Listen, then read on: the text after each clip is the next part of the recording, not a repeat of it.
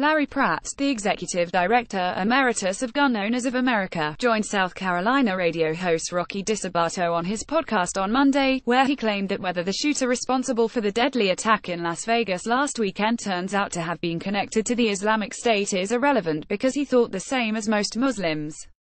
After speculating on the weaponry that the shooter could have used in the massacre, Pratt said, "When a guy is evil, it doesn't mean he's stupid, it just means he doesn't care about anybody else.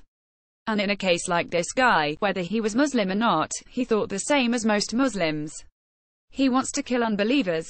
He wants to kill people that he doesn't like. Maybe he just didn't like Las Vegas. I don't know, and it probably doesn't matter."